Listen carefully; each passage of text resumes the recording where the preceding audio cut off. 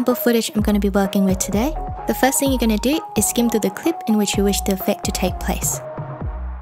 Once you have that, you can quickly mark it by pressing the letter M on your keyboard.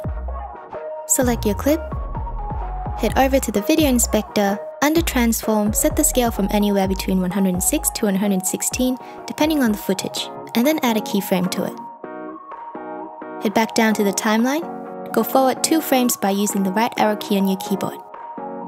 In the video inspector, set the transform scale to 100. Back to the timeline, move backwards 4 frames using the left arrow key. And then head back up to the transform tool to set the scale back to 100. And here's the result for now.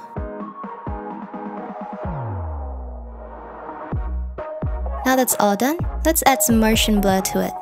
Simply select your clip, bring out the effects browser, in the search bar, type in focus. Select that and then apply it to your clip.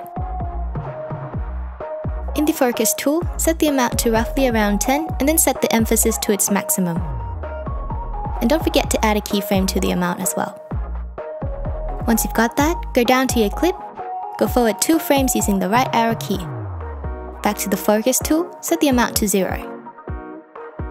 In your timeline, go backward 4 frames using the left arrow key. And then set the focus amount back to 0.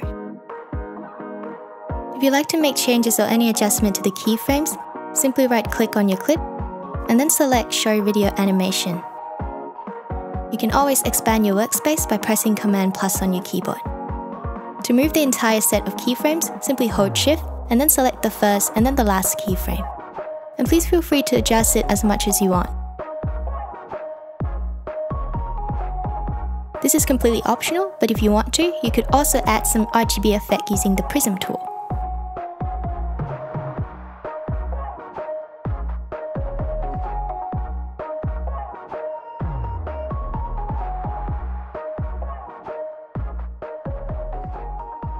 To copy and paste keyframes to the beat of the music, simply hold Shift, select the first and last keyframe, press Option Shift and then C, skim over to the next beat of your music, paste the set of keyframes by pressing Option Shift and then V.